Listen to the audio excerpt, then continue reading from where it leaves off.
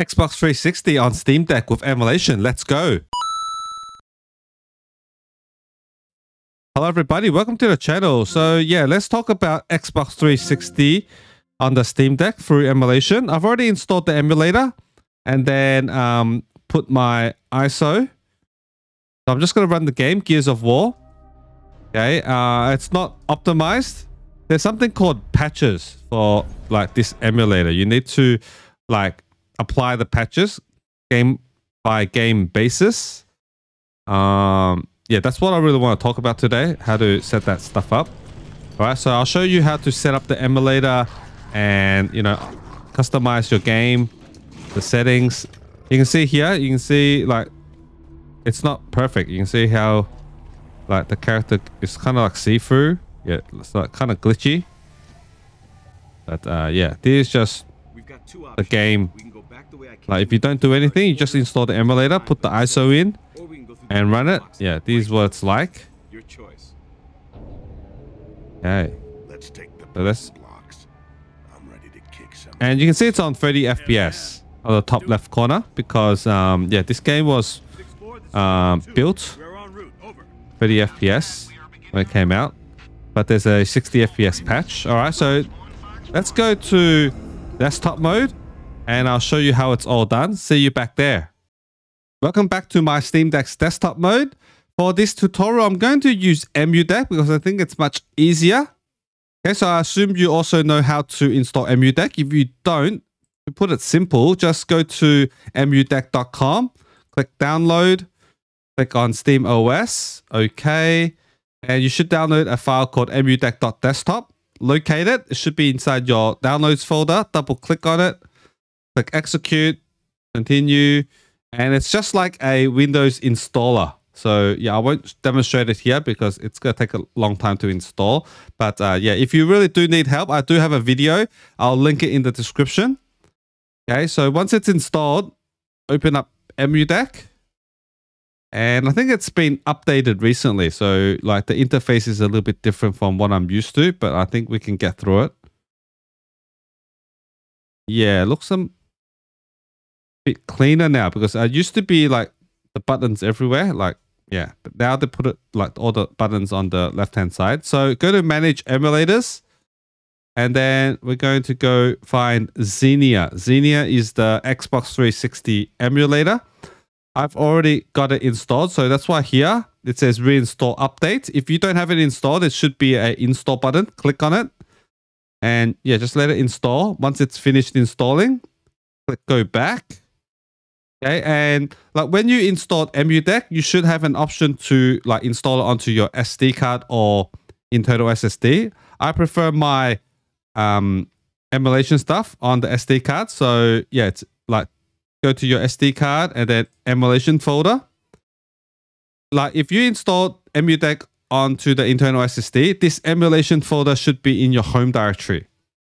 Okay, so it's a little bit different there.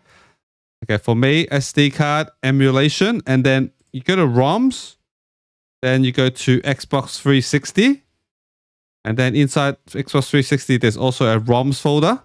Put all your ISOs, so, you know, your Xbox 360 games, you rip them yourself, and then you convert it to an ISO format. You can just put it here. Okay, and then, yeah, that's basically it. And then you want to, like, create. Once you put your games in, you want to create the Steam shortcut. So in EmuDeck, there's also an option for Steam ROM Manager. You can open it here. And you click yes, and it closes your Steam because it needs to close Steam in order to create those shortcuts.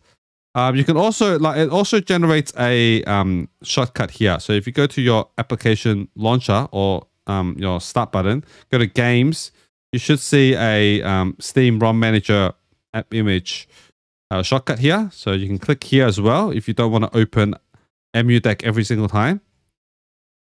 Okay, so okay, this is a little bit different too, but should be all the same. Okay, so toggle passes. I think by default it should be all on, but I've got a lot of stuff. So if I toggle everything on, it's gonna jam my Steam library, so I don't like that. I'm just going to select what I want for now. So I want the emulators, and I want Microsoft Xbox 360. Okay, it has Microsoft Xbox Emu. That's not the one I want. These are the Nintendo stuff. Oh, okay. So it doesn't have Xenia here. Okay, so don't worry if you don't have it here. You can also click here, create parser. Okay, you click here, create parser, and then here, community presets. If you just click on it, there is already some community presets. So Microsoft Xbox 360 Xenia. All right, and then yeah, just scroll down, see what we need to do. Okay, this is red, so we need to put the ROMs directory. So click browse, then go to my SD card, emulation, ROMs, Xbox 360, and then ROMs. Yeah, this is my ROMs folder, so select folder, and then executable. So browse. Okay, just go to your SD card. If you put on SD card, emulation. All right, basically you need to locate your emulation folder. Okay, and then tools, emulation tools, and then launchers, and then locate Xenia.sh. Yeah, here it is. Select file, and I think that's all we need to do. That's all we, and then click save. Make sure you click save. Okay, and yeah, it's right here at the bottom. Then once that's done, go click here, preview, pass. Okay, we got Xbox 360.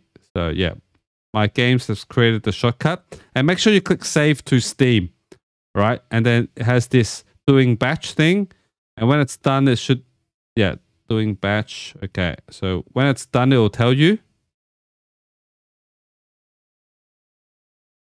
Does it? Does it tell you now?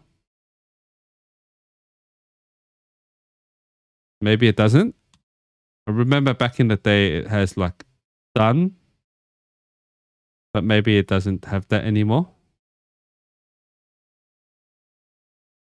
Yeah, I think it doesn't have that anymore. Oh no, it does. Okay, done, adding, removing. Okay, so I just panicked. So you gotta wait. You gotta wait for it to have that done. All right, and then you can close it. I'm gonna close EmuDeck. Okay, and like at the start of the video, you see like the game wasn't running too good.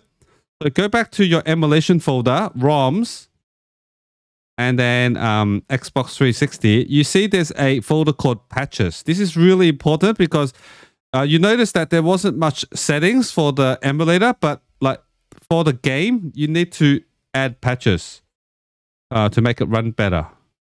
So let's say Gears of War. I've got it here. There's two of them, Gears of War, and it says TU5. I think that's title update 5. I think my game is just the basic game. So just I'm going to update this file. And to,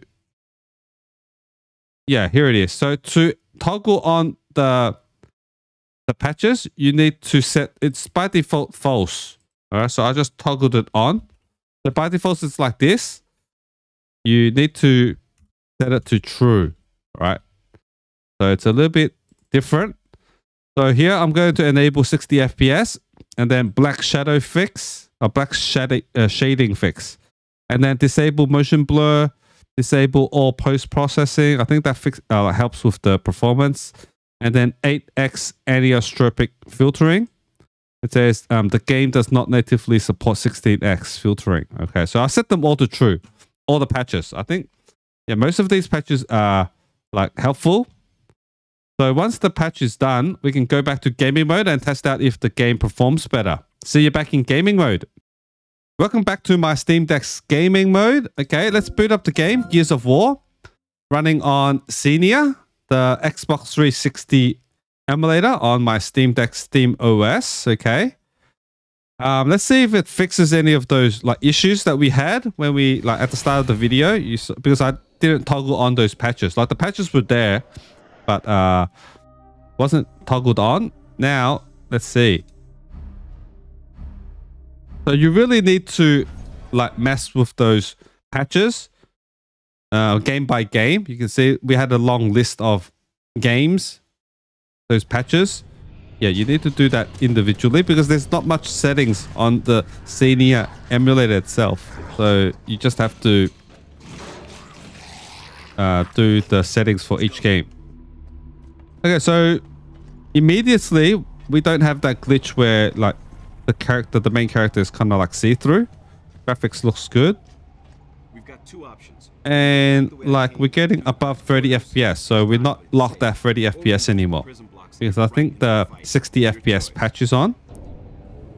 But maybe we can't get a like solid 60 FPS stable on the Steam Deck. So if you're running this on the PC, maybe yeah, maybe you could.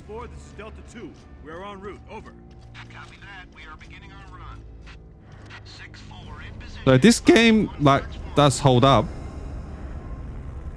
I remember the first time I played this game. I'm not a like Xbox fan. I don't really own many Xbox consoles. But back in the day, I still remember now that I was working for HP and I went on a business trip to Singapore. And during that event,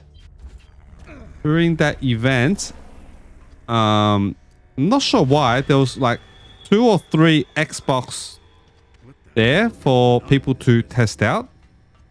And this was the game. Like they had Gears of War.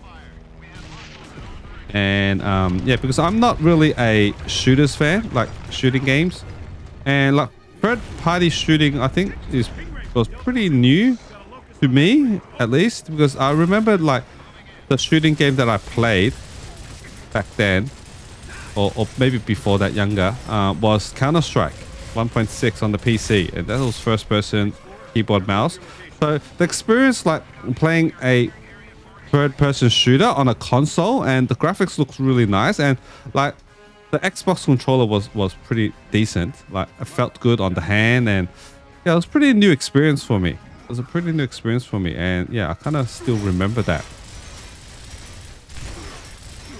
I was kind of young then, and yeah, my colleagues that they were older, and yeah, they don't play games, and I was like during the business event, I was you know, getting some time, and I also tested out the game. Yeah, but my colleagues were like, yeah, they knew I liked playing games. I was young. Yeah, good old times. So yeah, like game's pretty good. This game also has a PC port, and it runs on the Steam Deck. I have a tutorial how to get the PC port of this game on the Steam Deck. If you want that, I'll link it in the description. And yeah, but this video is for how to install. So I think I went through how to install the emulator on Steam Deck, how to put your games, how to, you know, do the patches. So I think that's about it. If you have any questions, or you know, shoot them in the comment section, let me know. And I hope you really liked this video. If you did, please hit that thumbs up. It really helps out the channel. And I'll see you guys in the next one. Later.